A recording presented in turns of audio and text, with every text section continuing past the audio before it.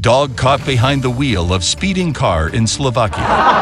In an extraordinary incident in Bratislava, Slovakia, a dog took the wheel of a car, sparking a high-speed chase. The adventure began when the car's owner briefly left the vehicle running to grab a forgotten wallet. Seizing the opportunity, the clever canine, named Max, accidentally shifted the car into gear, setting it in motion. Witnesses couldn't believe their eyes as Max, with his head hanging out the window, sped down the street. Police, alerted to the unusual situation, initiated a daring pursuit with patrol cars and barking police dogs in hot pursuit. After a heart-pounding chase, officers successfully boxed in the runaway car and brought Max's wild ride to an end.